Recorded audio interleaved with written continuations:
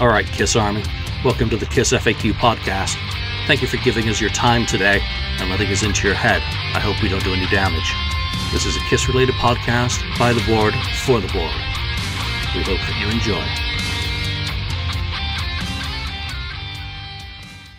We'd love you to support this show. Please like, follow, and subscribe to us on Facebook, YouTube, and Twitter. Your likes and subscription helps us to grow and attract interviews and content. So please retweet and share our posts. Your contributions are appreciated. So you're keen on music? Yes! Welcome to episode 488 of the KissFAQ Podcast. This is not live. I'm not here. I'm actually on holiday, so we're getting ahead and doing an episode for next week, which you're watching now. So this was recorded last week, but we managed to have everyone get together for a very important episode. Daniel has stayed up late. Welcome back, Wheeze. Thank you. Thank you. The voice of reason is always awake, though he's looking a bit warm. Not always. It's warm on your side of the bridge today. Pretty warm. Yeah, it's 59 here. Nice. Marcus Almighty, Mark. Greetings. And, of course, the voice of unreason. Isn't that Mark with this Bob Ezra? Actually, yeah, I was just saying that. Oh, yeah. Holy shit, that's more Mark, not you. So, Lonnie, St. Louis Kiss. All right, today's episode is going to be about the 25th anniversary of Psycho Circus. I don't think we've done a ranking of these songs, so we've got a two-part show here. First of all, will be the KissFAQ ranking of the 11 songs that feature on Psycho Circus. So we've included the Japanese bonus track. And then we're going to re-image Psycho Circus as the album that we thought or think that it should have or could have been, with some of those additional... Oh my God. Well, that's Mark's comments on the album summed up in a single syllable. Mute button. There's a mute Mark button. thinks about Psycho Circus. So part two will be just everyone running through their reimaging of the album and how they would have released it had they been in control at that time. But first of all, there is Kiss news this week. Kiss is about to be live on Australian TV about the AFL show that they're going to be doing, so no real news there. But also they've announced a opening act that is not a Nepo baby for Canada. Canada is going to get Crown Lands. Mark, as our resident Canadian, tell us about Crown Lands, and then I want you to tell us one song that should introduce that band to someone who's never had heard of them and has no fucking clue who Crown Lands is. Okay, Crown Lands is a two-piece band. Okay, I know right away when you hear that, you're like, two-piece? What the hell is going on? Like, so it's a drummer who sings, so already tipping the hat to another great Canadian band, Triumph, who had a singing drummer as well. And the other guy plays guitar, bass, keyboards, Taurus bass pedals. He does everything. They are a prog hard rock / blues based band. Now, all of those things are present in their music. It's like Genesis meets Rush meets a bit of Led Zeppelin and stuff like that, and it's very it's very musically diverse. If you're looking for a show that you're gonna see, if you're looking for a guy to run around back and forth on the stage and doing all kinds of crazy things, this is not the band for you. Okay, because these guys are pretty much stationary and have to be, because the guy is like playing three things at once, the drummer singing and playing drums, and like, so but the music is unbelievable. When I first heard Crown Lands, I my jaw dropped, and that takes a lot now for me to have my jaw drop for anything. Okay, because most stuff that comes out now sucks, let's face it. Okay, so, and this stuff was really fantastic. It was like such a throwback to like the 70s, early 80s prog stuff that I was loving it. I mean, the big drum set is back, all the kind of Moog keyboards and the double neck guitars and stuff like that. Fantastic. And the guy, he has a pretty high ranged singing voice as well. All right. And to top it all off, they even got the guy, one of the last record producer guys that worked with Rush, to do their most recent record. So And Alex Lifeson did guest on an upcoming recording that's going to be probably on our next record. So, fantastic stuff. And if you want me to recommend something, I would recommend starting with one of their EPs, to be quite honest with you, which is called White Buffalo. This is really, really good. What a standout album. When I first heard that, it was stuck in my car for like at least 3 weeks. It had never left my car. I mean, from the instrumental of Inner Light at the beginning to the title track to the longer song like The Oracle, which is like 13 minutes long. There's not one bad moment on here. And one last thing. On YouTube, if you put in Crownlands Live, there's like a performance that they did to an empty club when it was during COVID. They performed like music from both of their albums, I think they had at that time. Just on stage, bunch of lighting on them and stuff. And it's incredible. Put on a good pair of headphones, give yourself about an hour and listen to this stuff. You won't be sorry. It's fantastic. Absolutely fantastic. I got to kind of echo and disagree with a lot of what he said, because I had no idea who this band was. I immediately went to Spotify, found an album, just pressed play on one track, and I happened to just grab their latest album, Fearless, and hit Starlifter, which is the first Fearless Part 2, as my first experience of Crownlands, and my jaw literally dropped. So I agree with you on that, but I got a whole bunch of Rush, like Caress of Steel vibes coming from a lot of that material. But then you break into sections and you're getting subdivisions. You're getting you can see a lot of their influences, obviously Canadian prog, which by definition is Rush. But it's also that it's not that Rush that everyone thinks of, 2112 and beyond. It's the early Rush, which has, a lot of the Zeppelin-esque, features. So they're like Greta Van Fleet, but they don't suck. Yeah. They've got more than one good song. Greta, found maybe 3 songs were tolerable, and they got really withering with those vocals, because that was the only vocals that he seemed to be able to, I think it's, what's his name, Josh, seemed to do. But this stuff, White Buffalo, I'm glad you mentioned, because if I was going to give someone a pick for one song to go and check, White Buffalo is a good one, Citadel's another very good one. Yeah. And that's off the new one. So I'm actually surprised that Kiss have picked a really fucking hot sounding group, because it's like 1975 again. For people who saw Kiss and Rush together when Rush was supporting Fly By Night, and then they did Caress of Steel and Am I Going Bald, and all that stuff. I think it's a really freaking cool combination. So as you can tell, I'm kind of excited about that as a combination. So very cool. Check them out. And I'll say this: if I was on the fence before about going to see Kiss in November, this has kind of now made me want to go definitely more now to go see it, because I can't believe I said this on one of the live streams before, but depending on how good it is, I'm hoping that Kiss brings it, because I know I'm not going to be disappointed with Crownlands. They're going to bring me a great show. Okay. But if Kiss doesn't bring it, I won't have any problem walking out. Let's just hope the opening act gets a bit more time than they did over here in Sweden, because the opening act over here was pretty hot new band, but they only got, I don't think they played half an hour. That was Night Flight Orchestra.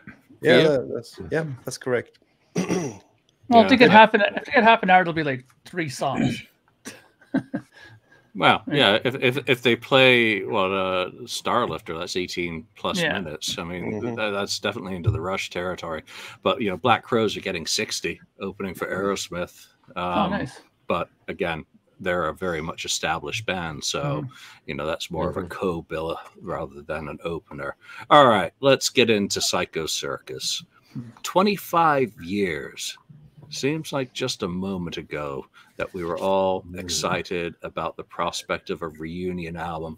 I want you to go back in time to 1998 and what your hopes and aspirations were for Psycho Circus. Say nothing about what was delivered, but what were you hoping for the most Lonnie, when they announced that they were going to go into the studio in early 1998?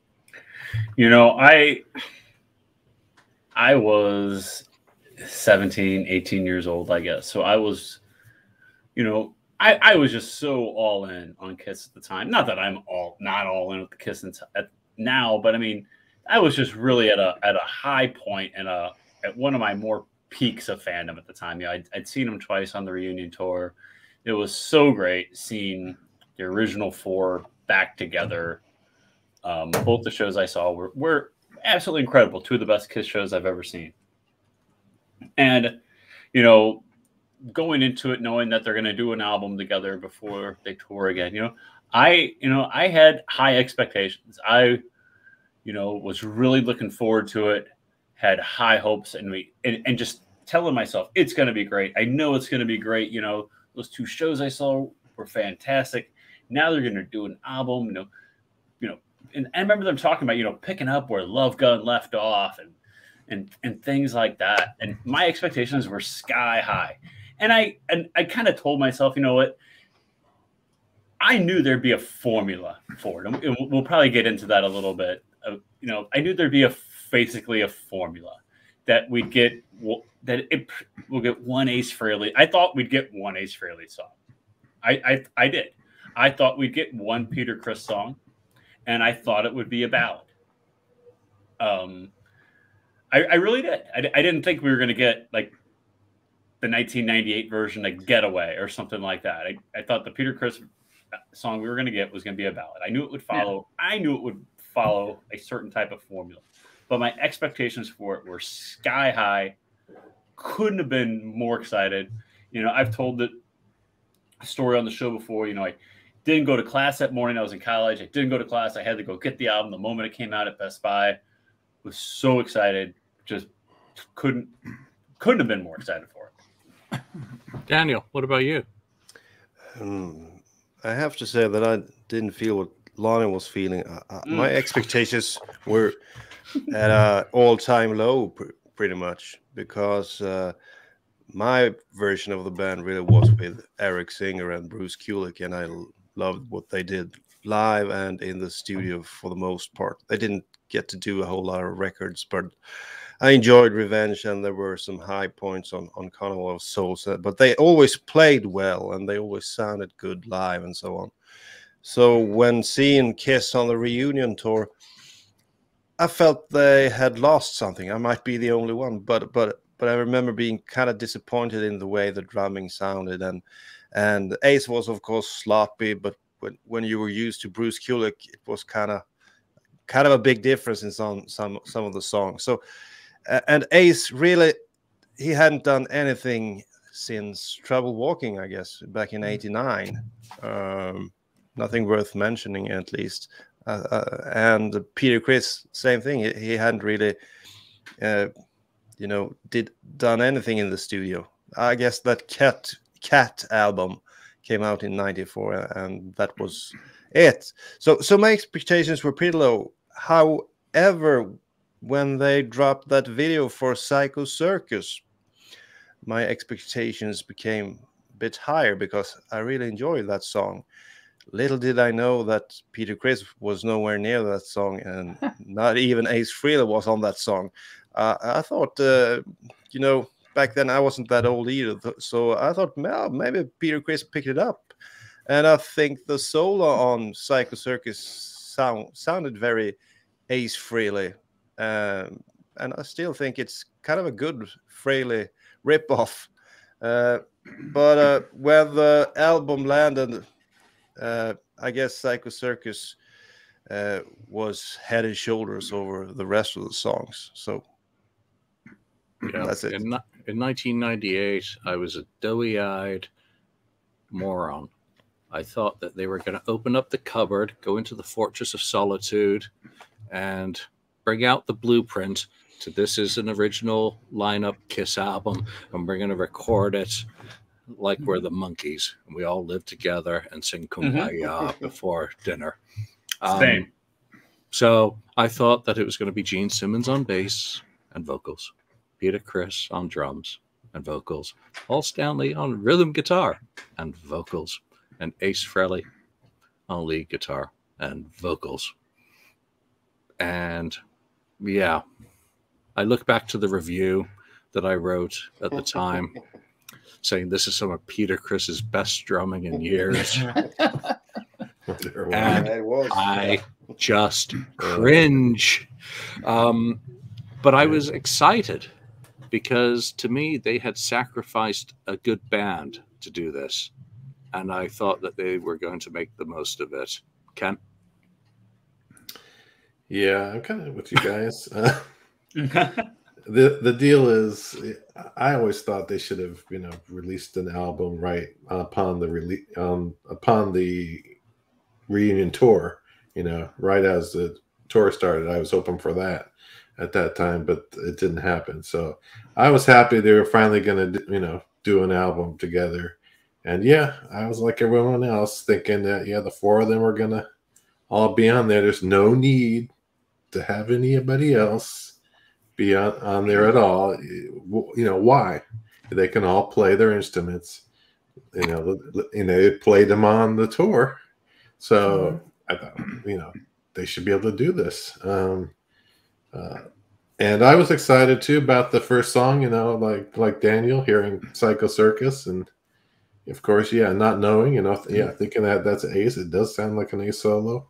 And then finding out later that it wasn't. It's like, oh my God.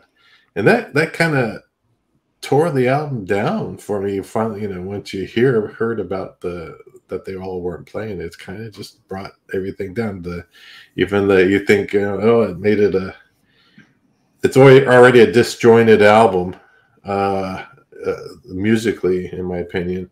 Though I played it today and I thought, it's not so bad. It's not as bad as I thought it was. And I kind of enjoyed it, even the bad stuff. I did skip, the ballad, but I don't know. I was excited about it. I was hoping for the best, but obviously you wanted the best. I wanted the best. I did not get the best. You're shit out of luck. All right, Mark, I saved you for last. Well, when it first was announced, we have a radio station here. I mentioned it a few times called Q107, and they're the big Toronto station here. And I love them and I hate them because they have a tendency of doing this thing where when Rush releases a record, they always say, I hear through the grapevine this next Rush album is going to sound like Moving Pictures. They always say that whenever a Rush album comes out, and it never does. Okay. And they have a tendency here, or did back in the day, that whenever they referred to something new for Kiss, the DJ always said, God, I hope it sounds like Destroyer. God, I hope it's... And when they said that, I immediately cringed. I was like, no, please, God, no. Don't let this... And I was trying to find out, too, like, who was going to produce it. I was, The Rosary was out, please, God, no Bob Ezrin on this one. And then when I found out that Bruce Fairbairn was going to do it, the light kind of started like, okay, because I didn't mind Bruce Fairbairn. So I saw them on the reunion tour. And I had a good time. I have said it numerous times at that tour.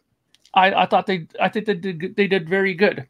Even my friend who didn't like Peter Criss at all as a drummer, and he's one of those anal retentive drummer guys, thought that Peter Criss did great and was the MVP of the show that we saw in Toronto. Okay. So when they said that they're going to make a record, I thought that they're going to do it all four of them again because, but I wasn't expecting anything fantastic. Okay. Truth be told, they play good together, but this is not Dream Theater. Okay, these guys are pretty much their level, their skill level is minimal. Okay, these guys. So, come on, you're going to compare Gene Simmons bass playing to John May Young or Geddy Lee? Like they're I'm not not comparing them, but it's a different type of. Okay, but playing. I'm saying that, but going into a studio and playing live are two different elements altogether. Okay, and at this time, this is not 1970 anymore. Okay, this is now people are expecting a little bit more, higher quality of performance. I'm guessing than they did back in the 70s, right? we have all kinds of click tracks and this and that you have to follow rigidly now. But you know what? When they did the record, I wanted to hear what it was. I was definitely excited. When I heard Psycho Circus, I thought, hey, this is pretty good. I was actually happy with Psycho Circus. I thought the song was good. I thought that it sounded great. But my friend immediately put a damper on it with me, the drummer guy. He was listening like this. He was like this, sitting beside me, didn't say a word through the whole song. And then he looked at me after, and let God strike me down with lightning if I'm lying here. He looked at me after it was done. He goes, there's no fucking way that's Peter Criss on drums. That's the first thing he told me when it was done. I go, what do you mean? He goes, that's Peter for sure. He goes, no way, man. He goes, that drum fill before the solo, Peter Criss has never done a drum fill like that. That ain't Peter Criss. He right away, he knew. I didn't believe him for months when he said it. And he knew right away. He goes, that drumming, that ain't Peter Criss. Peter Criss is very, one trick pony. I'm hearing stuff here that he never did on his performances before. So, on one hand, my expectations were hopeful because of, Bruce Fairbairn. The first single was good. But there was a need of concern because of just like what Lonnie said, you knew there was going to be an Ace song, right? And you knew there was going to be a Peter Criss song because they wanted to really show the band unity. But then again, when you hear that, you're like, oh shit, what album has a thing like that? Well, Rock and Roll Over, that's a good album. But then when Lonnie said that a ballad from Peter Criss, you can't help but think of Destroyer, right? So I'm like, shit. Hopefully it's not going to be a ballad, but it was a ballad, and what can you do, right? Well, is it possible? One question before we get into the ranking. One final question: is it possible, Lonnie, to separate what we found out later with what we thought then when talking about this album? That was their 25th anniversary in 1998, for all intents and purposes, and here we are, 50 years now. We know it was typical Kiss bullshit, smoke and mirrors, because we've had 25 years of the internet and just about everything has been unmasked to do with the band. But back then, they were still selling a line that this is a reunion album, we've never been better, and then we find out that it's not, and it really soured my taste for the album for years, especially with those same things of everyone immediately, a lot of people obviously with better ears and, kind of attention to the detail of the signature of Ace and Peter than I had, ruined the fucking album for me. And I wasn't able to listen to it with clear ears and mind. So are you able to?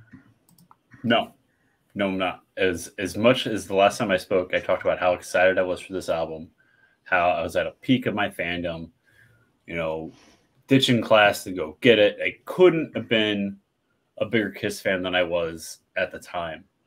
And then shortly thereafter, when things started surfacing on KissFAQ or Kiss Asylum, or wherever you went it was online. The Asylum's fault back then. Thank you. I think it was the Asylum's fault back then, actually. But wherever you went at the time, you started hearing rumblings that it wasn't Ace and Peter, and I didn't want to believe it. So I said, no, that's not true. I've read some other bullshit on this site that, this is just more bullshit. It's just Kiss fans complaining because they're not happy. Some things haven't changed. And, I didn't want to believe it. So I loved the album initially because I didn't want to believe it. And I just set that aside. Like, no, it's not true. These guys, the four of them were playing, the four of them did this album. That sounds like Ace Frehley to me. And as time went on and I accepted the truth, it sounds like something out of Star Wars. So you decided to accept the truth. You can't handle the truth. You can't handle it. I couldn't handle the truth in 1998. I didn't want to handle the truth. But as much as I loved that album when it first came out, it has become unlistenable to me because I feel like because I was so excited, I was so duped into being force-fed something that no, this is us. We know everything's great, and the four of us are getting along so good. We couldn't be happier. And that was all bullshit because behind the scenes was just nothing like what was being presented to us. I mean, I didn't even like the fact when I bought the album and I looked at it, I didn't even like the fact that Bruce Kulick co-wrote "Dreamin'." I'm like, why is there a co-write for Bruce Kulick? He's not. I like Bruce Kulick, but he's not in the band anymore. I thought that was weird, but that doesn't mean Bruce is playing on this, though. Come on. You know, that'd be crazy. That's not happening. No, not at all. So to me, it's still unlistenable to me. I have a hard time getting through it, and we'll talk about this when we go through our rankings. Like, I got into the rankings like, oh, this is difficult because I've grown such disdain for this album and this time period, 1998, 1999. Daniel, how about you? I just think the whole album is a testament to the huge problems in the Kiss camp. You know, getting the original band together. You should just have put them in a studio and forced them to play together to produce something. But early on, I felt that it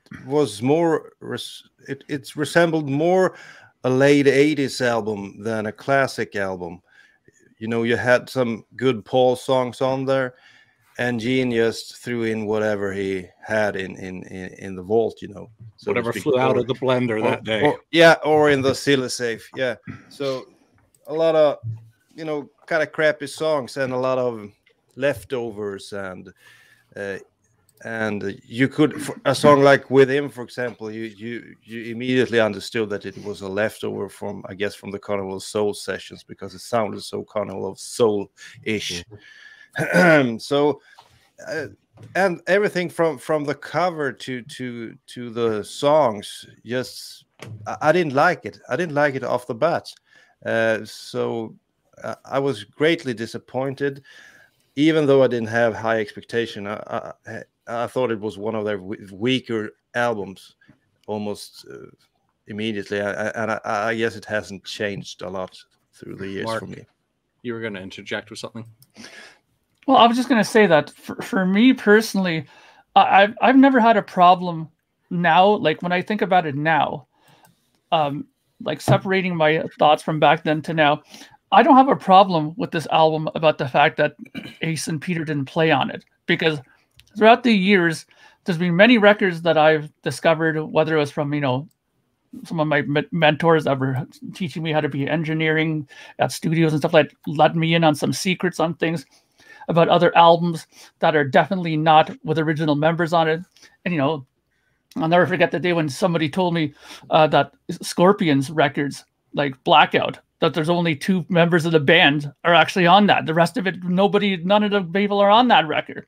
But I still love Blackout, and I still love some of these other records that only have maybe 1 or 2 members on it.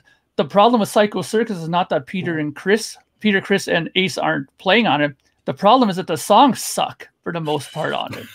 That's the problem, you know, because if they would have been on there, those guys with those same material, it wouldn't have made a difference. It would have still sucked, you know, if they were on there. They needed better songs. That was the problem. The only good songs that are on this record are Psycho Circus and A Journey of 1,000 Years. That's it. Those are the only 2 songs that are good on this album. Like really standout songs, you know?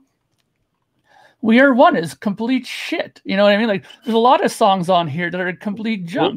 We will get to the song. Yeah, we'll get there. We'll get there. But I'm just saying that but having Peter and Ace play on those songs wouldn't have made a squat of difference, in my opinion. They had songs.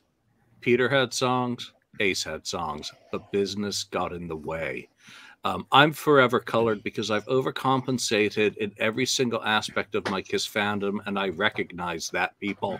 I have reacted to that, probably overreacted to looking back at that review that I originally wrote about that fucking album, about Peter Criss's best drumming in years, and all of that. Out of pure embarrassment, I have absolute hate for Psycho Circus. But in everything that we've learned in the 25 years since, because of the number of people who've gone on podcasts and done interviews, connected with the band, all the history that has been illuminated from numerous authors, just numerous information that we now have, I shouldn't be fucking shocked. Kiss has always been about smoke and mirrors, people.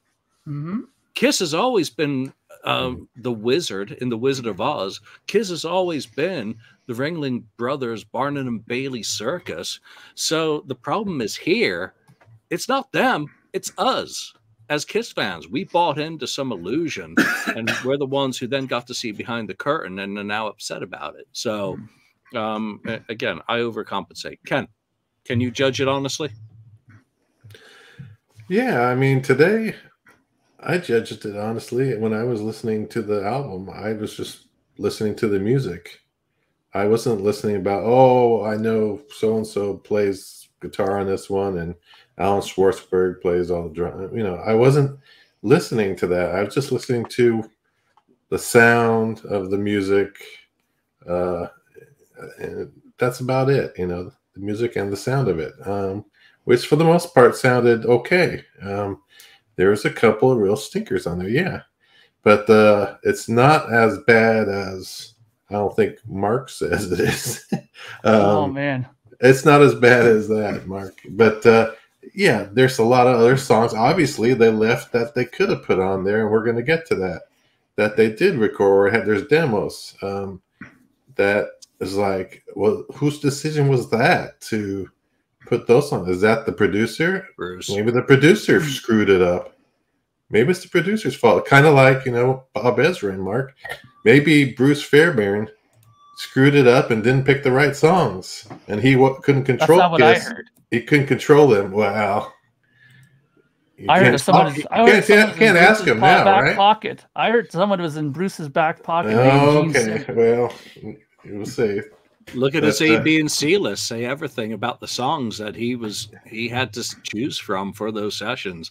And really, when you look at all three of those lists, My Life. None of them are appealing. What the hell? He also was not the boss. Don't ever forget that line is bullshit. That's what I'm saying. It's really Paul Stanley. Gene Simmons was the boss of this album.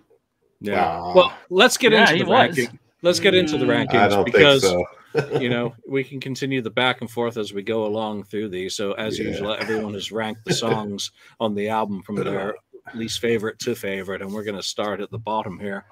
And I don't think anyone's going to be surprised that the least favorite song on Psycho Circus is I Finally Found My Way.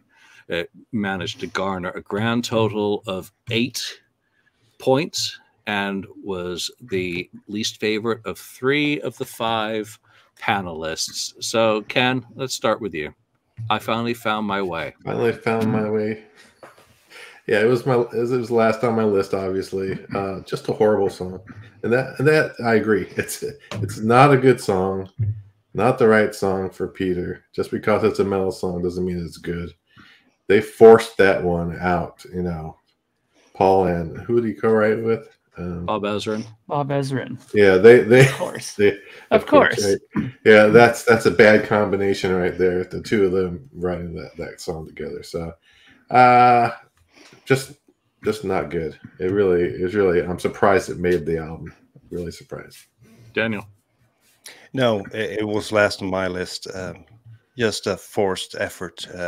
Nowhere near the classic material. Like, even though I don't like Beth a whole lot, it's a whole lot better than this one. So it's just crap. Mark, this is your one opportunity to talk about your favorite person. Well, really, are you surprised that anything that he touched is going to be in any other position except the very bottom of the list? I mean, come on. I mean, I think right now, wasn't he like worried about a computer company at this point? While this was happening, so I think his mind was definitely elsewhere. You know, and good for Bob that he's probably wasn't. The cocaine days were probably long gone and dead at this point, and he was more focused on computer business. But you know, if you want to have somebody involved in writing a song, I don't understand why he wasn't more honest about it and say, listen, guys, my mind just isn't there for this right now, and got somebody else to write it with them. I mean, I'm sure they could have got somebody else to do it. Would it have been much better? I don't know, because, usually most people say, except me, that Bob Ezrin and Kiss make some kind of gold, like, Beth and these other songs that are on Destroyer. But, it didn't work out in this situation. Maybe Paul and him just don't write well together, which I find hard to believe, because they also get involved with the title track too. Yeah. So maybe it's just a bad day. I refuse to put this song last, because there are songs I despise more than this. But this is a song that now illustrates everything that's wrong with this album because of the issues that were going on with Peter and Ace. According to one side of the camp, it's like Paul Stanley got together with Bob and said, let's write a song that's better than Beth for Peter to sing. Let's out Beth. But what they forgot was that was Peter in essence, with Bob bringing something to the sculpting of it. So it's a caricature. It's a joke. It's a laughable song. It shouldn't have been on there, but I can understand Peter singing it because he wanted to sing a song on the album. But it's more of an insult. And the fact that it's on the album is an insult to Peter Criss and his legacy with the band. Lonnie, you didn't have it as your least favorite either. I did not. I had it my second least favorite. There's a song on there that I despise more than Finally Found My Way. But I echo Julian's sentiment that I think it's a disgrace that, well, Peter, we're not going to accept any of your songs, or, even the songs that you brought in, Peter. Well, let's work on them. Maybe we don't like them, but let's tweak something here. Let's work on something here. Let's make sure you get a write on this, a writing credit on this album. Let's take what you have and maybe let's rework it a bit, or tweak it a bit, or bring in Bob Ezrin to do something with it, like they did with Beth, and make it into something, instead of saying, you know what, Peter, the songs you brought in, not good enough. Here, I wrote this ballad. Here, you sing the ballad because that's your role, and that's basically what it is. And I'm with Julian. I think it's crap. Know your role. Yeah, no, they should. And I agree with Lonnie. They should have taken, if Peter's ideas were that bad, they should have handed Bob the tape and said, make something of one of these ideas, and refined it and use that foil. If you're going to be, that copycat blueprint for that, it was just so wrong, and I can't believe it was like a single in Sweden as well. So, all right, Swedes. Daniel, the album went to #1 over here as well. First Kiss album ever to make it there. Most dedicated fans in the world. Bless you, little hearts. Moving on into 10th place on 13 points, a substantial jump. The second least favorite song on the album, Lonnie, you wanted the best. Oh, it is dreadful. I could not rank Finally Found My Way to You below You Wanted the Best, because it is absolutely the most forced thing I've ever heard in my life. I mean, talk about it represents everything that's wrong with this album, because it's just a kumbaya that everything's so great. We hear and we obey. The fans want us to play. Here's the four of us singing, like Julian said, like we're the monkeys living in the same freaking house is what it is what it sounds like. It is a microcosm of everything that's wrong with this album. And then it ends with the band joking around and laughing because everything is so freaking rosy. It is a snapshot of 1998 is that song. It's everything that's wrong. So Lonnie, did this song really bother you that badly? Also because of the fact that when you first heard this album, you're like, see, look at how good these guys are together. They sound so happy together now. 1,000%, Mark. 1,000% correct. Is because it represent it was part of my buy-in. Like, oh my gosh, what a song! You have all four members of the band singing on one track that's never happened before, where you have the four of them sharing lead. How cool is that? We get a cool Ace Frehley solo in the middle of it. You know, it's part of what I go back to at the beginning, that me and the Kiss Army was duped by this whole album, and this song is just a snapshot of everything that was wrong with the band in 1998, 1999. Well, at least they had an Ace solo on it. Daniel. That was the one Ace Frehley, or one of the Ace Frehley solos, but that's about it.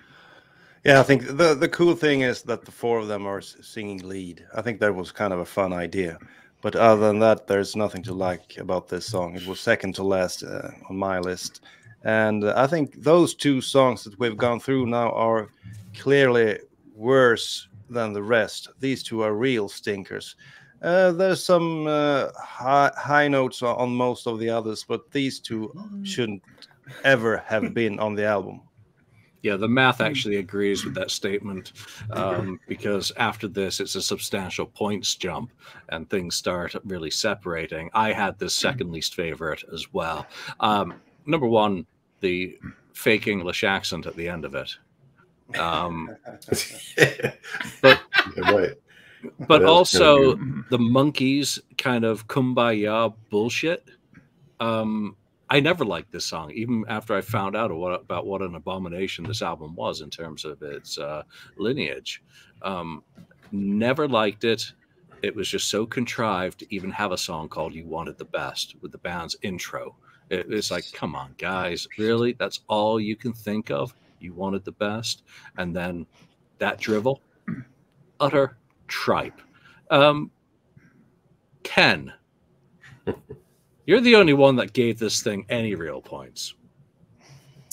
Yeah, I put that 7. Mr. Simmons. I mean, I put that 7 just because of I gave him an A for effort, but an F for execution. It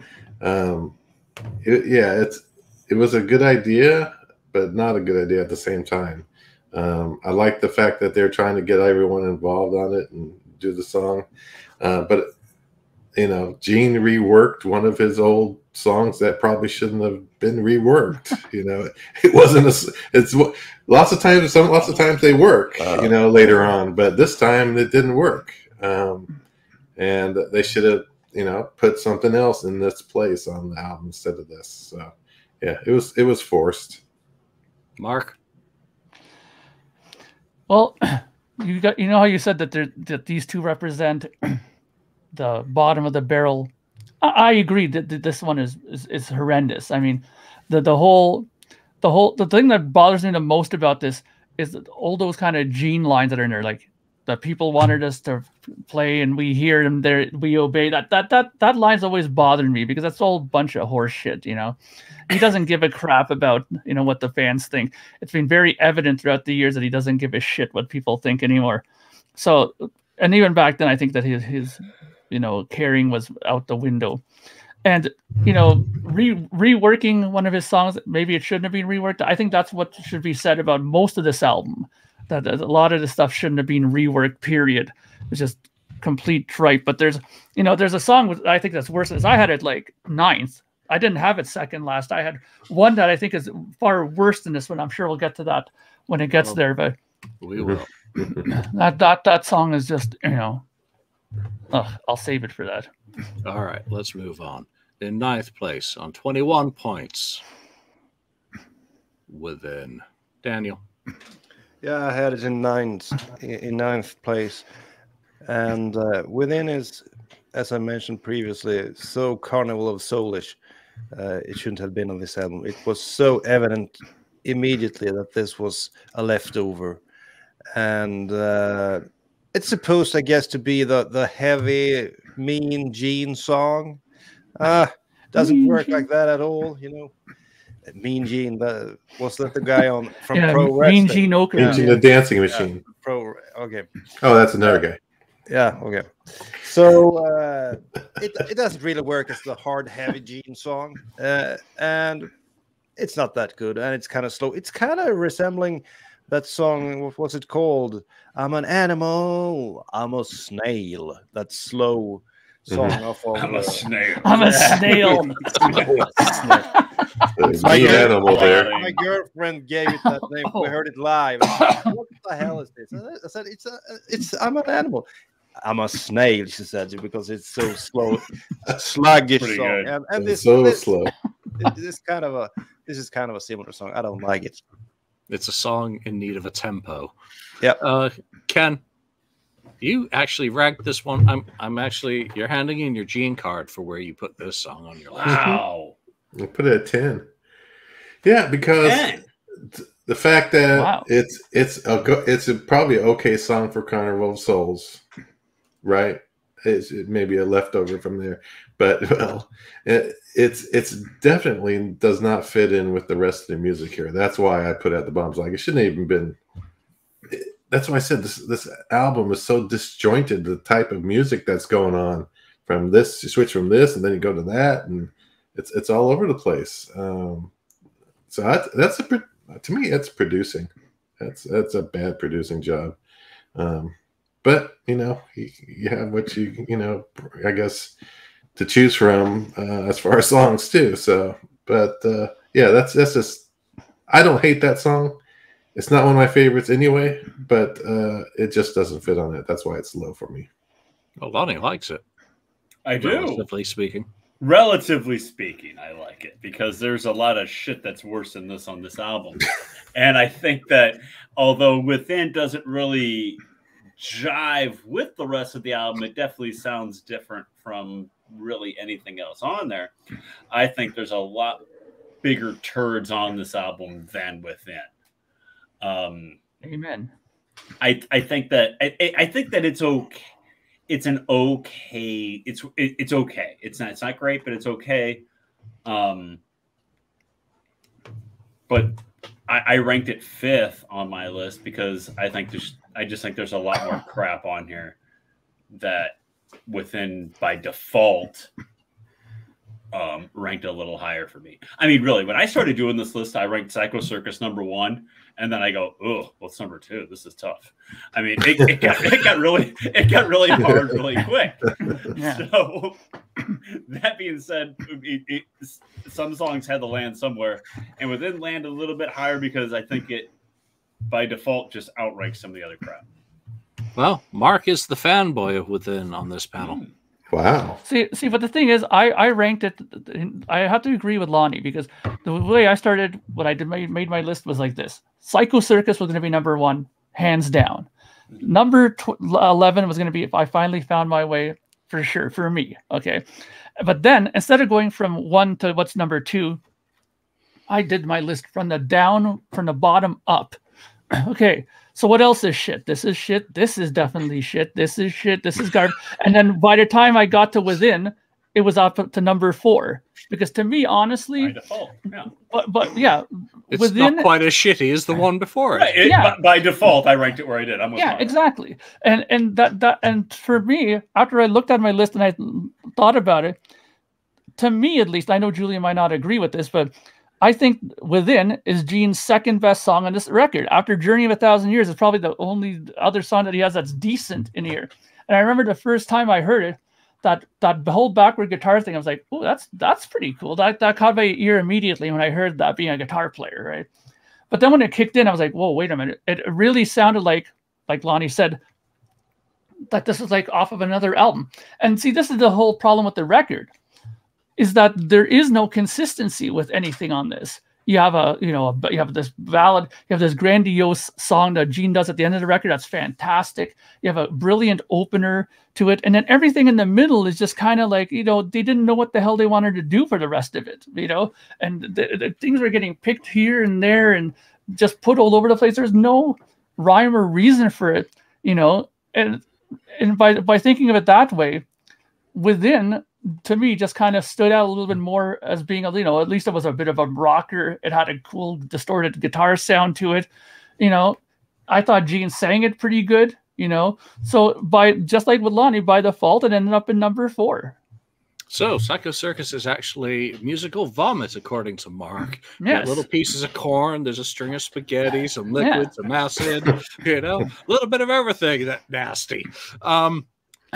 This is my least favorite song on the album. Oh, and wow. it's pretty down at the bottom of the barrel in terms of the full Kiss catalog.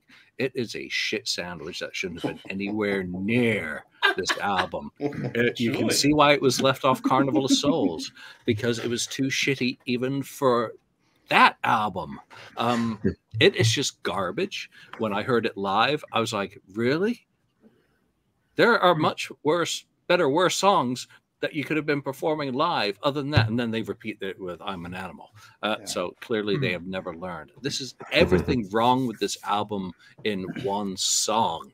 It is like, where is the producer saying, Gene, this is shit? Where are the other band members saying, Gene, this is shit? Where is Gene actually listening to it and saying, actually, this is shit? You know, this is just when you have too many yes men around you, you end up within on a Kiss album. See, Julian, but don't you remember that interview that was done? I think it was one of those Kiss magazines that came out, those special ones, where Paul Stanley actually said that he went back into the studio after to remix this song because he didn't like the way Bruce Fairbairn had done it. And he actually said during that interview that Bruce and Gene were very, very tight and chummy on this record. That a lot of the times he thought that Gene's stuff was taken more into consideration than his stuff was. I remember the magazine clear as day when he said that. Yeah, and then you've heard Body and Soul, and you can actually see why Within makes the album. Wow. Yeah. None of these guys were taking steroids for their performance for this album.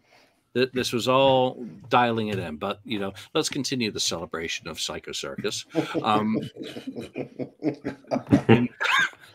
In eighth place, do you think we're going to get colored vinyl for Psycho Circus here in a couple of weeks? God, I don't know. I hope not. Picture this. 25th anniversary. Yeah, I'd like a refund.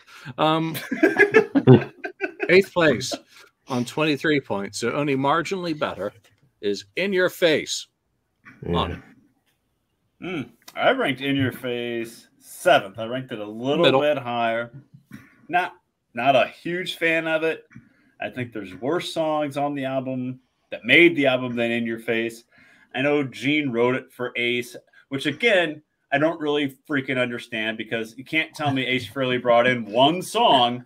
Oh, and it's another example of Finally Found My Way to You. Oh, here, Ace, sing this because I wrote this and I'm the better songwriter. I'm superior.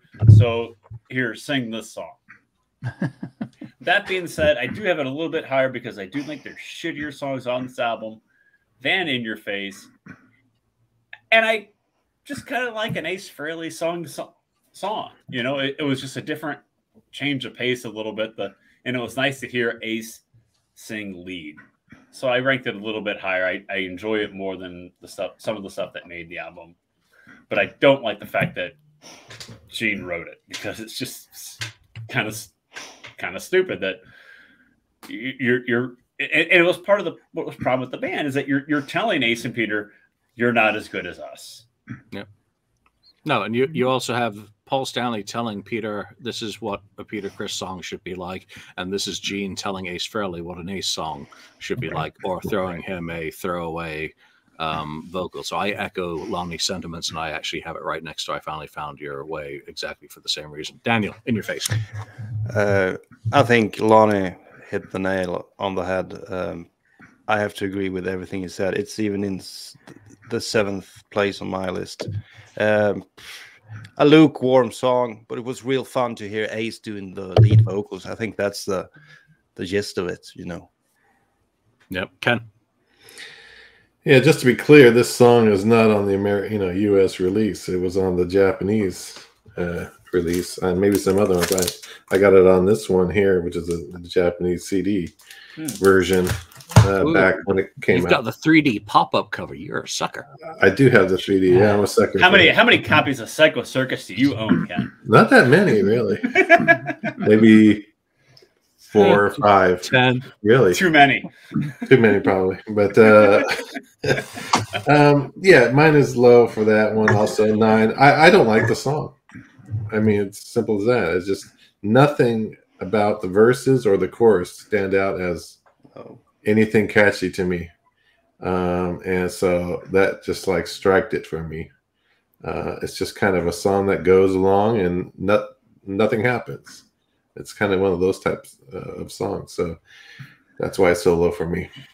So Mark has his middle of his list, which clearly means that it's not as shit as I Finally Found My Way, and it's not as good as, but it's shittier than Psycho Circus, right, Mark? Yes. Now, the reason why it ranked where it ranked is because like Ken said, this is not on the US release of the album, right? And really, I was always just listening to that version of the record. Only, more recently, and I don't mean like yesterday, but like more recently, when I did discover that there was another song on another version of the record, I started to hear it. So this song to me is relatively newer to me. So whenever I hear this song, I kind of it piques my interest a little bit more, because I'm just not used to it as much as the other Psycho Circus songs, because it's just not on a copy of the record that I listened to, right?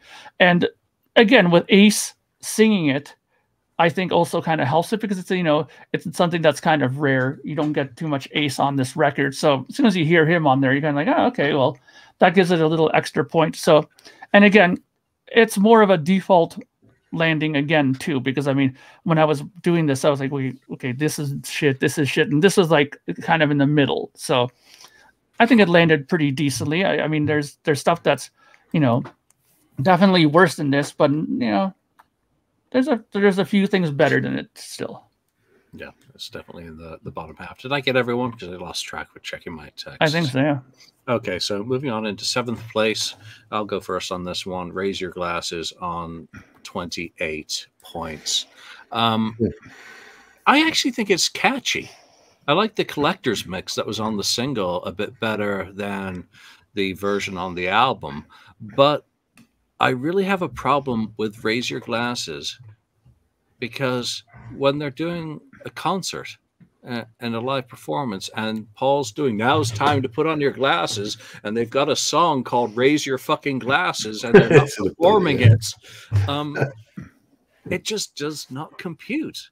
So it's a catchy song. It's middle of the pack for me. It's okay. It's nothing special. It's a little bit contrived because of the 3D bullshit that went with the tour.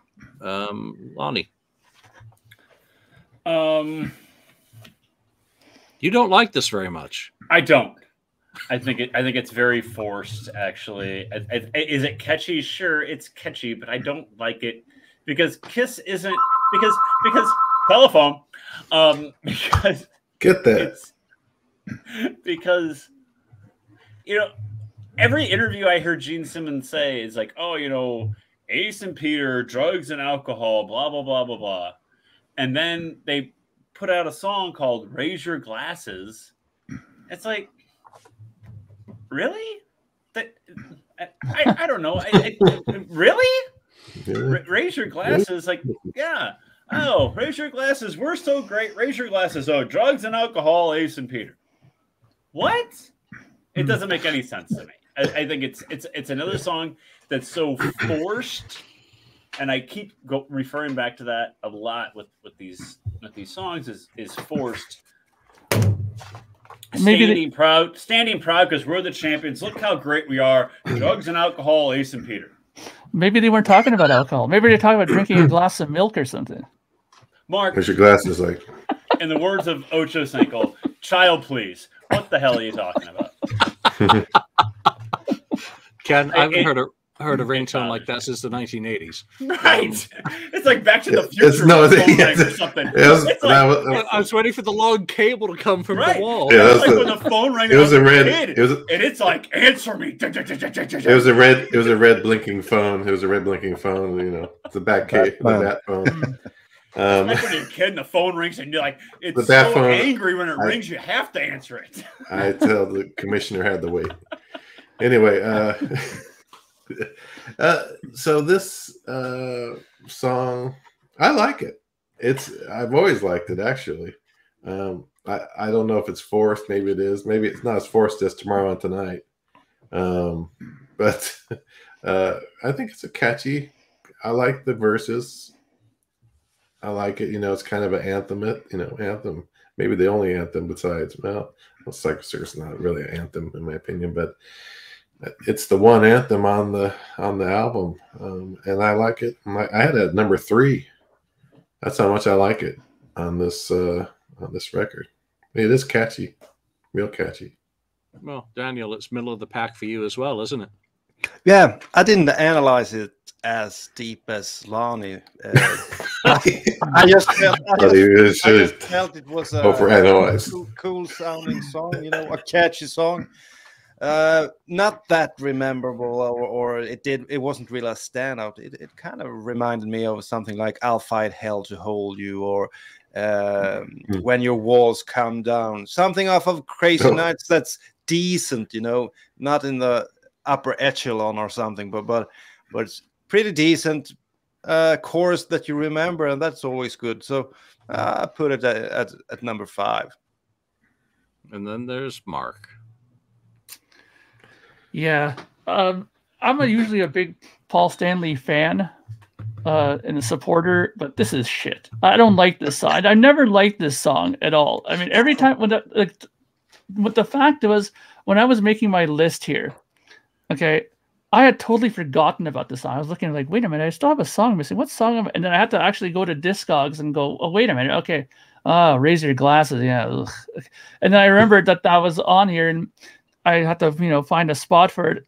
And I think 8 is just perfect for it. I mean, I have to agree with Lonnie and with Julian with their points. I think this is by far a sort of like phoned in song for Paul. I don't think this is anything strong on his end at all. I mean, really, when you compare this to Psycho Circus, I don't think there's even any contest at the quality of writing between those two.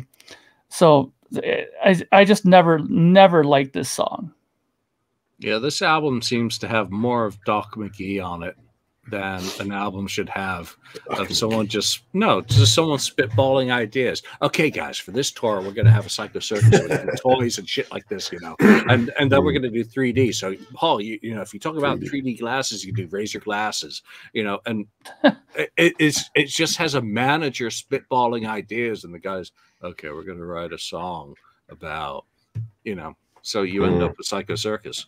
In 6th place, on 30 points, Dreaming.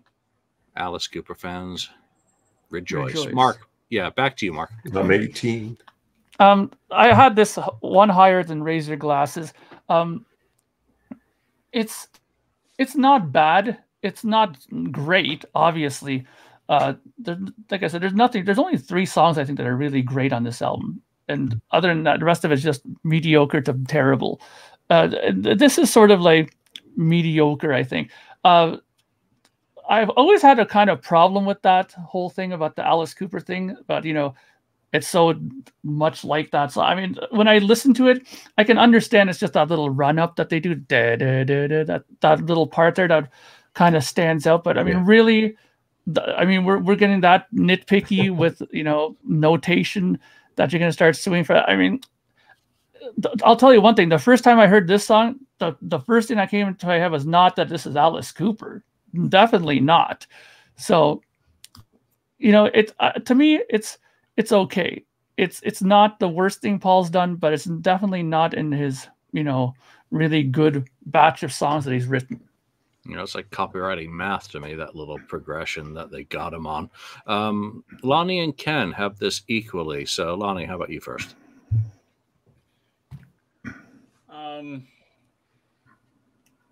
I'm sorry. I was texting work. So I'm going to embarrass myself. I only went to you because Ken was on mute. I'm sorry. I was texting work, so I'm sorry. What song are we trashing right now? We're trashing Dreaming. We're celebrating Dreaming. That's right. Dreaming. Dreaming is. I had it 8th out of 11. It is not my favorite. It's just kind of forgettable in my opinion, and that maybe I should have it higher because I did say it's forgettable when there's a lot of other crap on there that just stands out for being such crap. But for me, it's just forgettable. It's close to the end of the album. It kind of just feels like filler as we're getting close to Journey of 1,000 Years, and we needed another Paul song. So we threw this one on there that we kind of co-wrote with Bruce and Alice Cooper, I guess. And here it is. It's not memorable it's one of the least memorable Kiss songs out there, in my opinion. Ken? Yeah, Dreamin'. Yeah, I know the Alice Cooper thing. I never thought of that until they, they mentioned it, and there was that lawsuit or whatever that was settled out of court or something like that. But Dreamin', yeah, it's just this Paul Stanley song that he could have wrote in his sleep kind of song. It's not one of his better tunes, so that's why it's on the lower end for me at number 8.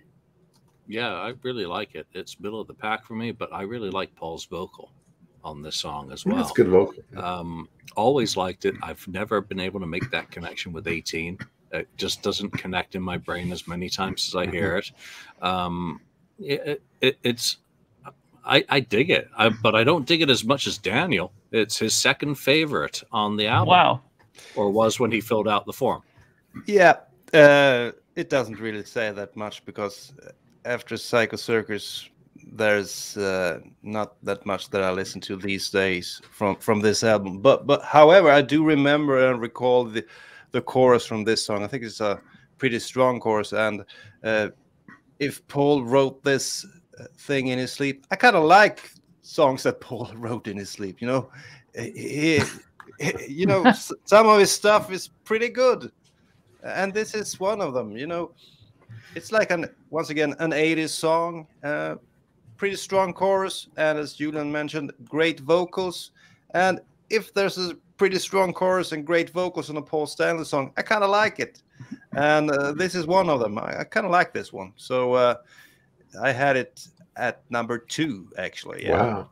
Hoorah, we're being positive about Psycho Circus.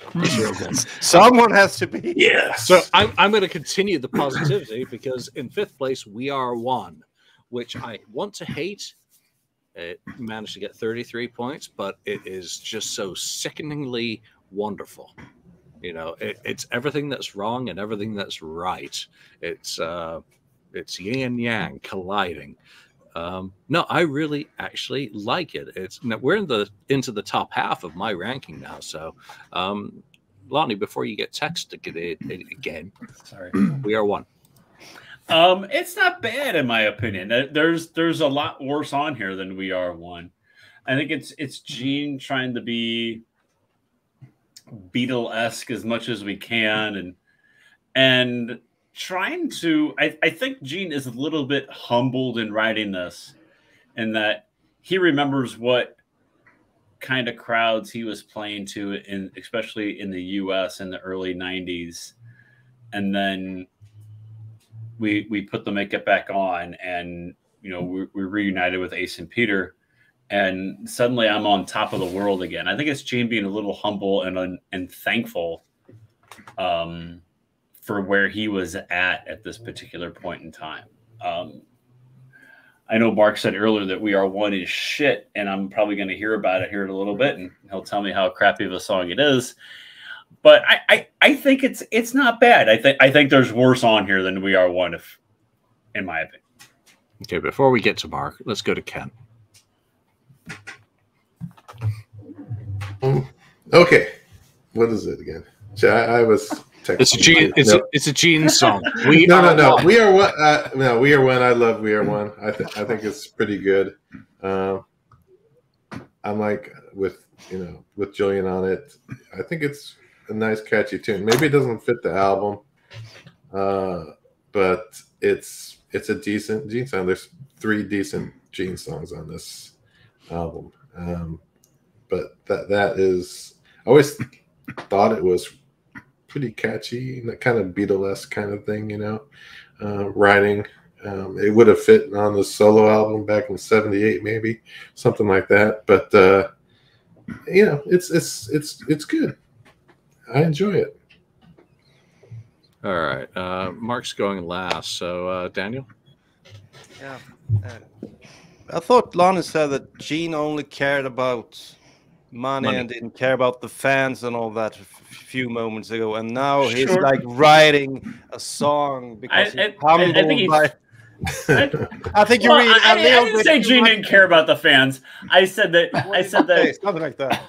I said that we're talking about drugs and alcohol are bad, but we're writing a song about raising your glasses a little bit Yeah, but you read a whole lot into the lyrics from Gene. I think he just put things. He's pretty deep.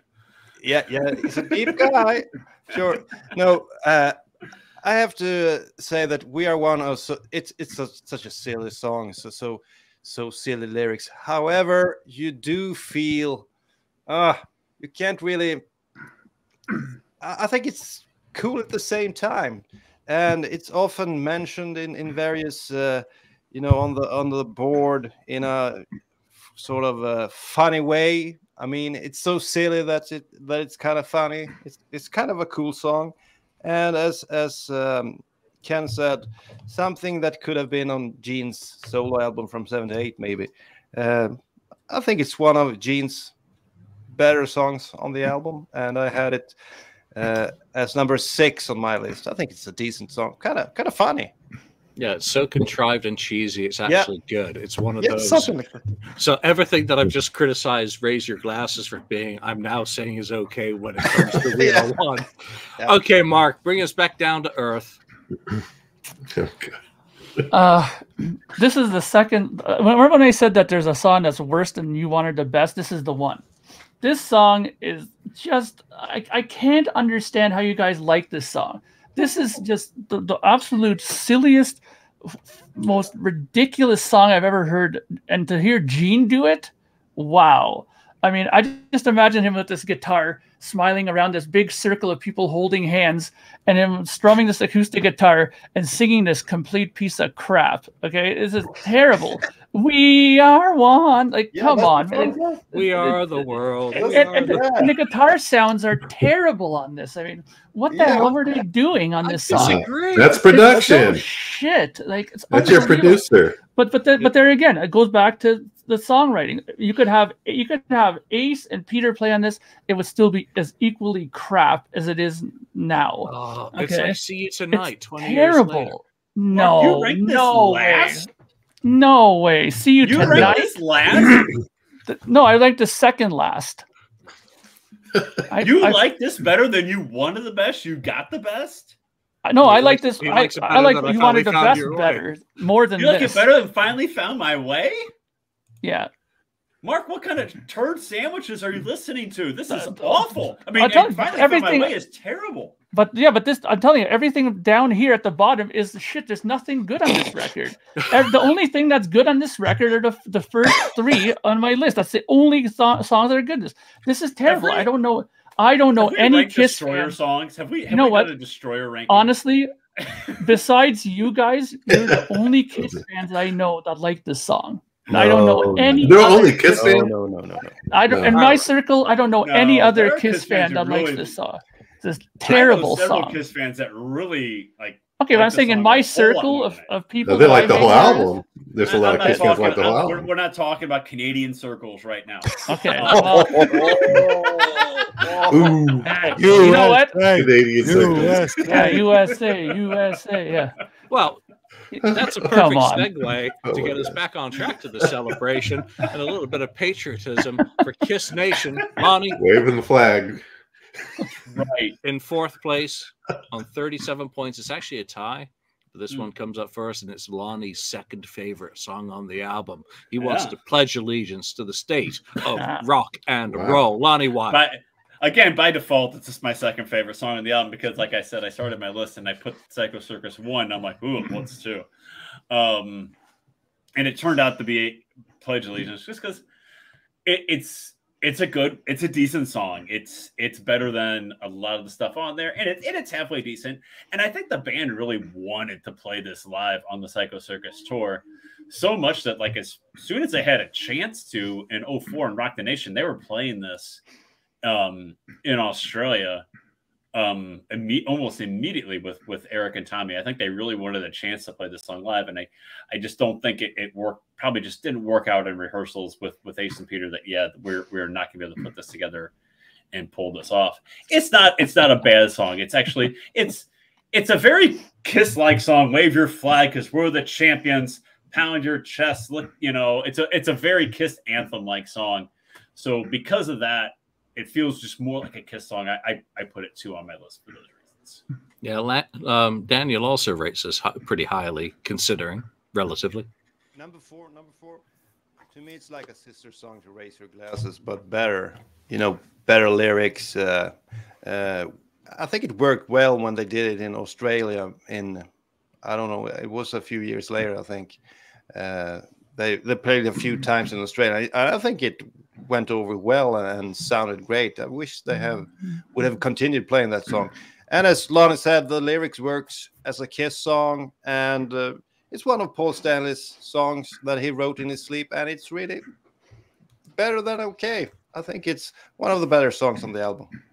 Yeah, you know, Ken and I both ranked this the same, middle of the pack, complete middle of this pile when it comes to the songs. I'm really thrilled that they actually did do it live at least once, so we got to hear what it would sound like. Ken. Okay, so yeah, it's middle of the pack for me. And it is, I guess, I didn't realize it. Yeah, it is kind of an anthem. But I had it at 6. It's a good song, but not the greatest song. I think it's a good vocal performance for sure, though, by Paul Stanley. I think that's maybe one of the stronger ones on the album for him. But yeah, it's good, middle of the pack for me. You know, I enjoyed it today when I listened to it. Yeah, it doesn't sound like an easy song to sing, actually. You know, it's vocally, it seems to me to be challenging. Mark, you also ranked this one, you know, pretty similarly to Ken and I. Yeah, I put it like number 5, and this is where the quality of the album starts to get better, in my opinion. Here, you know, and right here, the comment that I believe Julian and Lonnie were talking about the fact that they played this on the 2004 tour. You know, that goes back to probably answering a question that we were talking about before. Why did Peter and Ace not play on this album? Well, maybe because they couldn't play this kind of material. You just said it yourself. You know, they probably tried to play it on the Psycho Circus tour, and they weren't able to do it in rehearsals. It didn't go well because they can't play this kind of stuff. Okay, and that's why they weren't on there. Because it's not originals Kiss sounding stuff. Okay, but well, there you go. So then they don't have the talent to play this sort of material, so they had to get other people in to do it.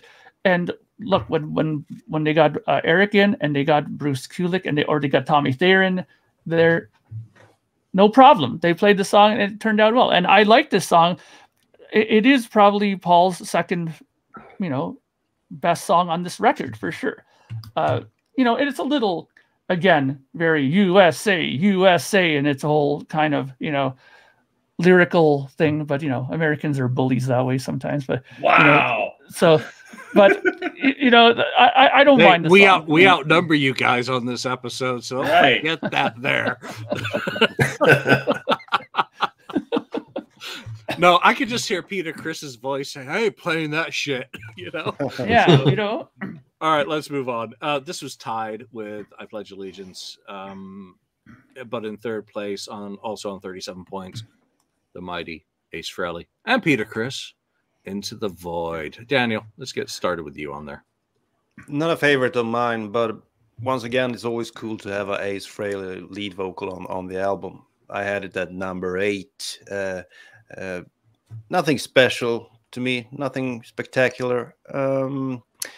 However, it's cool that it's actually the original band playing the song, but that doesn't really make it a better song. Much as one of you said earlier, even if Peter and Ace had played this material, it would still kind of suck, you know. And that's, to me, that's Into the Void. A pretty good song, nothing special, but it's cool to have Peter and Ace on the song.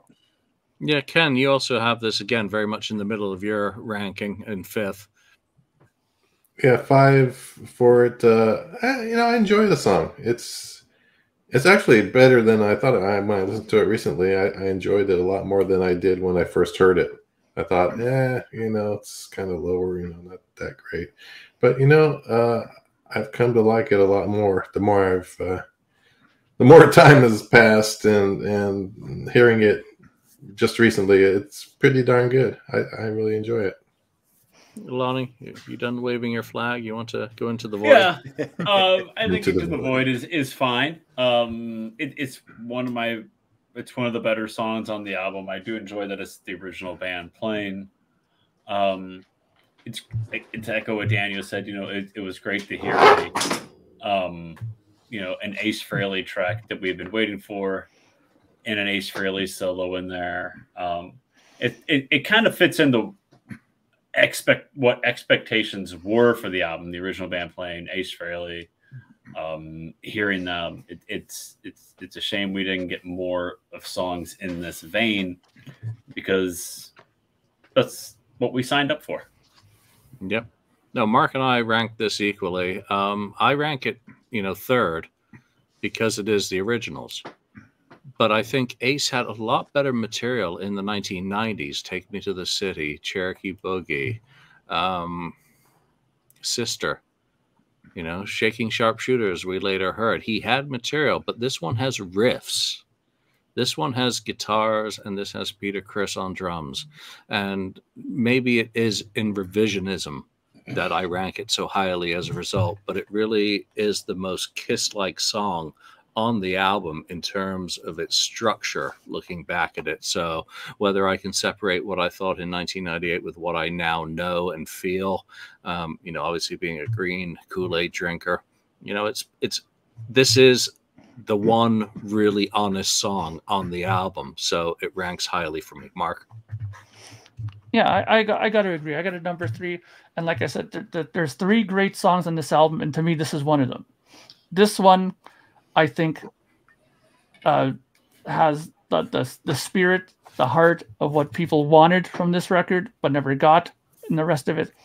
But with that said, too, while I really enjoy this song and I rank it very high, I couldn't imagine having an album full of songs like this. I mean, it's such a simplistic song, and pretty easy song to play, and that's why probably I love it, because in comparison to some of the other songs on here, it's more down to basics and it sounds cool, and it's kind of has a good vibe to it. But I don't know if I would have liked having 10 songs of this kind of caliber on the record. I think 1 or 2 is good. Kind of like how on Dynasty they had Dirty Living. They had one song like that on there, and I think that's good. But I like the song. I think Ace does a good job singing on it. Everything about it I like. I mean, it's very high up on my list for that reason, and it's something that I would never skip this song if it came up on the radio or something. I would never turn it off. And maybe that should have been the instructions that they gave Bruce Fairbairn. Here is Dynasty. This is the last album. Here are the songs we're bringing in. What do you think would be best as what would feel like a follow-up to that album? Yeah. And then get Bob Ezrin to help with the songcraft. So, all right, in second place, it's really at this point, it's no surprise what's going to be number 1. But Journey of 1,000 Years, I think, is rightfully in second place. But Lonnie, it's very much middle of the pack for you. I don't love it. I know it gets a lot of praise, and people think, oh, it's so good, and it's such a great bookend song because it's the same, guitar solo at the end, and it's just like an ending chapter to the song. I think I don't love it. I think it's fine, but it's just it is more middle of the pack for me with these songs. It's different sounding than the rest of the songs on the album, that's for sure. And again, we talk about different sounding songs. The album is all over the place with different sounding songs. There is no unity. There is no structure to the album, really, because every song just feels like, I don't know, like a different, like we're just gonna grab this and okay, here's the album. Yeah. So it's fine. I know some people like it, but it's not something I ever go back and listen to or ever seek out. It's just there when you reach the end. I think it's over. I think it's very overrated. Yeah, the song at the end of the album. Let's see, Daniel. It's Mark. Mark, Ken, and I are tied. So Daniel, why don't you go next with Journey? Yeah, I had it in third place. My favorite Gene song off the album. However, it does reek a little bit of Gene Simmons' demo at times. I think this one, it has a little stench attached to it. You can feel that it's something that, Gene has. It doesn't really fit the album, I think, because it's such an oddball. However, Gene's vocals on this one are really haunting, and there's something about the song. It fits as the final piece on the album to me. I think it's a good way to round off the album. Most of the times they've just put the shittiest songs at the end. You just have to go to Animalize or some of these albums, Lick It Up maybe, and a few others. What's left? Well, we put that at the end. But this time around, they actually saved Gene's best song for last, and I think it's a good way to end the album. But it's not one of my favorite Gene songs of all time. But on this album, it's one of the strongest in my mind. Yeah, for me, it's a fitting coda. It was before I realized that it tagged back to the intro and is just a nice bit of Ezra-esque kind of storytelling that it brings the album full circle. But Gene's vocal on this is really, really good, and it's a very well-crafted song. It does stand out against the rest of the material on the album, making it a bit scattershot, hodgepodge, whatever you want to call it, potpourri. But it's kind of quirky and unique in terms of it gets somewhere that Seduction of the Innocent didn't quite reach on Carnival of Souls, him reaching into a sonic tapestry that is very different and unfamiliar. Mark, you also have this up in number 2. Yeah. Like I said, I really like the song. I mean, I remember the first couple times I listened to this record. I can just envision it now. After listening to I Finally Found My Way and Dreaming and all these other just complete tiresome material, they finally get to this, and you're like, ooh, okay. Then suddenly I was just like, my attention was recaptured again, and it's so good. I mean, I know that for people like Lonnie, it may not be, what they may have hoped for for the end of the record, but I think that it definitely showed a side of Gene that I enjoyed. I mean, I've never been big on Gene's songs. I always find his material sort of very caveman, me man, listen to me sing about women, kind of stuff. And I find that this is very much more thought to it. I really like the side of Gene. If he did more like this, I think that I would have much better respect for him as a writer, in my opinion. But it's such a great song. I definitely think it ends well. And the thing that's difficult is that because they put it at the end, you have to go through all that other shit before to get to it. It's just unbelievable that you have to sit through all that just to get to this good song. Team Gene, final word on Journey. Yeah, this is his best song on the album, obviously. The only thing I always thought, though, again, I've said it before, I always thought it was missing one verse. It needed another verse. I just thought it always needed one more. I think it would have been even better of a song. And maybe that's where the demo part comes in for Daniel or something like it. Yeah. There's something about it, maybe not finished. I just thought it needed another set of lyrics in a verse. So, but even with that not happening, it's a really great song to end the album on. Everything in between Psycho Circus and that should have been different pretty much. I think, again, if Bob Ezrin would have produced this album, he would have kept it to a theme, kept it in, and made it work. He would have made it work, I think. It would have been a lot different, probably. Oh, yeah. Done it. But I think A Journey of 1,000 Years is best left feeling incomplete, because like a journey of a lifetime, is that life ever fully complete? Or would that third verse be superfluous to the message? Philosophical. Philosophically speaking. All right, so there's no surprise. It's unanimous. Psycho Circus is the best song on on the album, according to this panel. 55 points, can't do better than that. I very nearly had Journey as my top pick, and it was right up to the end where I punched it into the spreadsheet that I put Psycho top, and it just is. It represents the album. It's the best representation of this album. It's a great song. I remember the excitement of hearing it. I don't actually mind hearing it now live in concert. It's not as bitter as it once was. Daniel, Psycho Circus. Yeah, Psycho Circus is a perfect opener.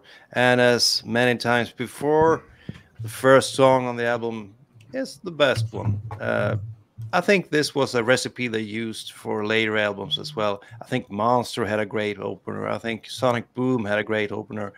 But other than those openers, those albums didn't do that a whole lot for me either.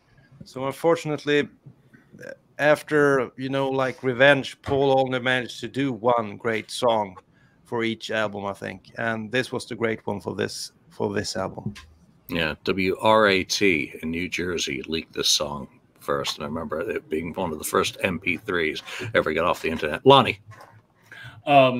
As much as I trashed the album as we're going through it, I do still like this song. This song is the one listenable song to me, really, off the album. It has. Paul Stanley talks about, it's a classic. It's a new Kiss classic. Well, this song is a Kiss classic, and it lives up to that title. It's very well done. It's extremely well done. I remember hearing it for the first time on the radio like a month before the album came out. I was at work at the golf course, and it came on, the radio station. I just had to stop what I was doing because I had to listen to it because I've been waiting so long for it. And it's still good to this day. I really enjoyed it when they brought it back out of the catalog after ignoring it for several years. It's very good, very well done. And it has stood the test of time. Ken? Yeah, I think I heard that leak that you're talking about. I remember hearing it. It was like, this album's going to be awesome. I think it was Roth's Rendezvous had it linked. Yeah, that's right. I remember that site. Yeah, and I was listening to it over and over on my computer or whatever when that was leaked. But that was cool. And it is a rightly so great song, and that's why it's being played, in a lot of their tours since the album came out. So real perfect, good song, great solo. The whole mood of the song is great. It's just nothing wrong about it. It's number one for a reason. Mark does the cinematic type of music with Project Gemini. You get the final word on Psycho Circus. Yeah, I love this song. Like I said, when I first heard this song, I had high hopes for this record. I really thought that it was going to be something really fantastic. But at least we have this song, and they've continued to use it live. I mean, they've even opened shows with it. I mean, who would have thought that years later, that they would have had anything besides Deuce as an opener or Detroit Rock City, but to have this as an opener shows you how strong the song is, not only to them as a band, but I think to the fans as well. I think a lot of Kiss fans feel similar about this song, that they have no issues with it being an opener for a concert as well as the record. The only thing I thought that I found a little tiresome with this has nothing really to do with the song, but I remember when I first put this album on and that whole circus thing at the beginning, beginning, I was like, oh no, what's this? Is this going to be another one of these Ezrin things where they have my God, it always goes back to Ezrin. Here we go. It's going to be another overblown piece of shit at the beginning with some guy on the radio. 13 Get the flag out, Lonnie, and start. Yeah, here we go. And another, washing of the dishes and stuff. Come on, what is it with these things at the top of it of the record? Like a whole 30 seconds of something. At least it's not as bad as Destroyer, like a minute of that crap at the top. But this way, at least, if they would have cut that off and just started the record, what would have been wrong with that? I mean, how many people here actually like that clown thing at the beginning? I don't know. Daniel, I don't know. My brother, you like that thing at the top?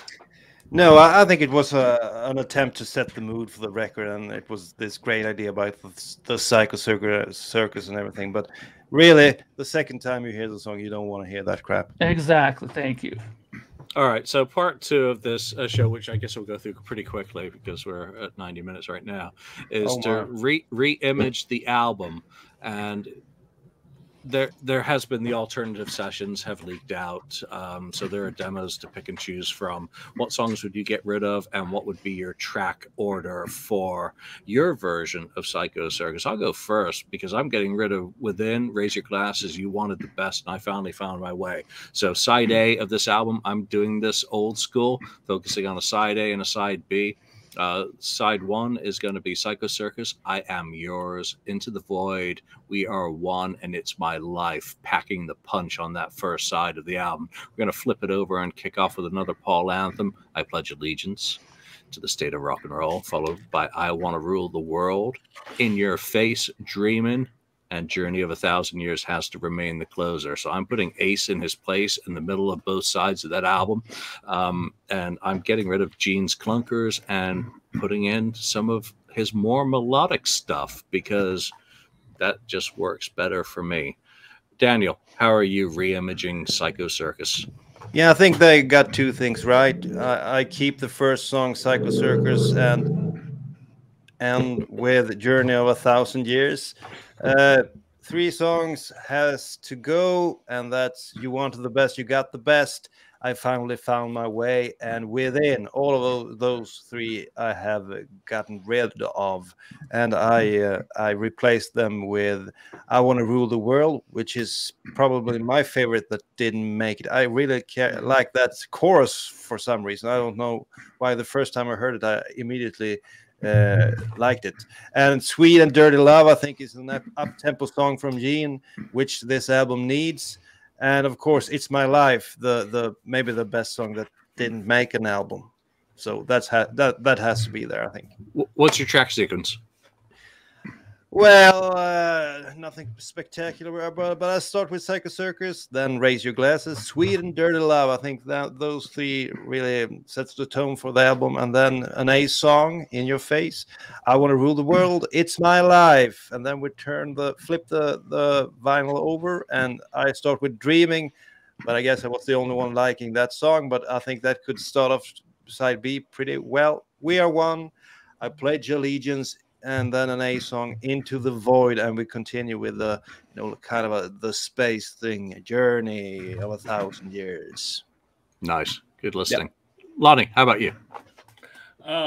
So yeah, I got rid of some and brought on some others. My track listing is Psycho Circus, of course, it's the best song to start off the album, followed by Sweet Dirty Love, I Pledge Allegiance, I Want to Rule the World, Into the Void, and Within. I got 6 on each side. For some reason, I don't know. I couldn't keep some of these songs off. They're so darn good. Then It's My Life, leading off side B. I think that's a perfect. That's a great way to lead off. Yep. Side B opener is It's My Life. I threw on Body and Soul just because I needed some more Paul songs on here because I think the Paul songs are just crap. Like so you put the crappiest one on to prove the point. Well, you know, I had to leave off Dreaming because I can't stand that. It's just so forgettable. I put We Are One on there. I did throw Raise Your Glasses on here again because I needed some Paul songs. In Your Face, and then summed it up with Journey of 1,000 Years. Ladies and gentlemen, someone picked Body and Soul. I don't believe I did. Now make 2 of us. All right, Con. All right, Con. Throw your hat. Lonnie and I picked some similar songs on this one. So for me, I wanted to kind of lay it out like a Love Gun album to a degree. So we start with Psycho Circus, followed by Sweet and Dirty Love. Nice. Then followed by Into the Void for Ace. And then I bring back Rain Keeps Falling, which I like a lot, by Gene. And then Raise Your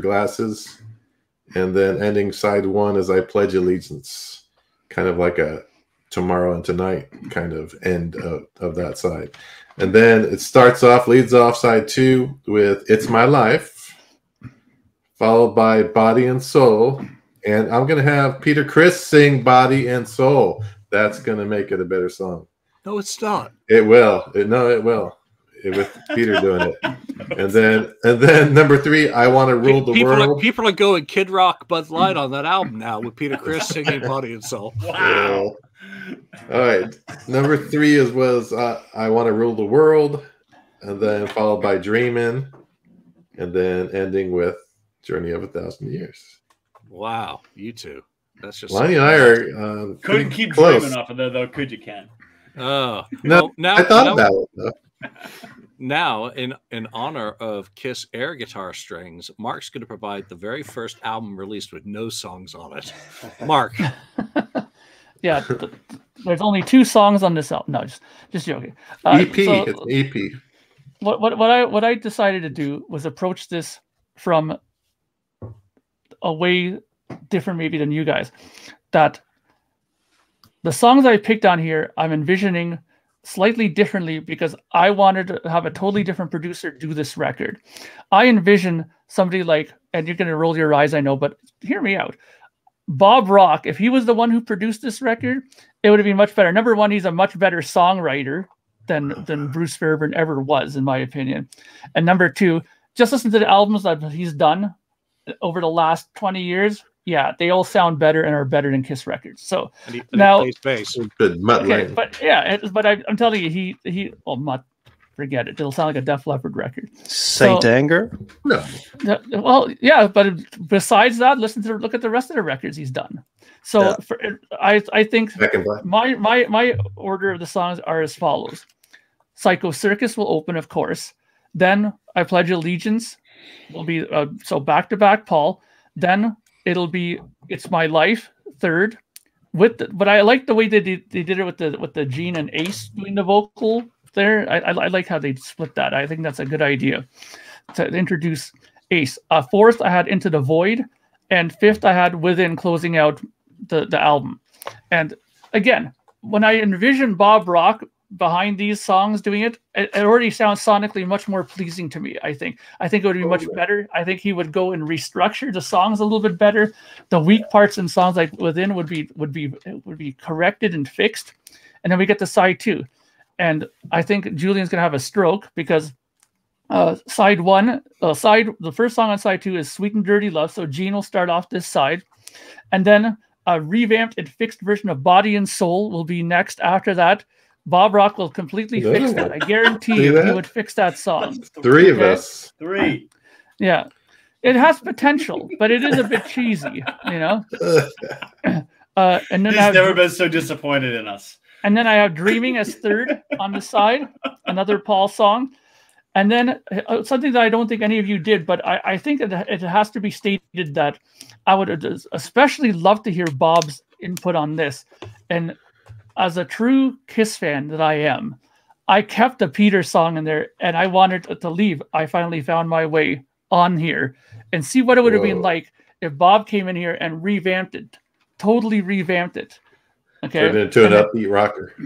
I thought maybe turn it into you're gonna have Peter sing "Nothing Can Keep Me From You" or something like that. No. and then of course close the album with "Journey of 1,000 Years." But I'm telling you, the linchpin in this is I think Bob Rock.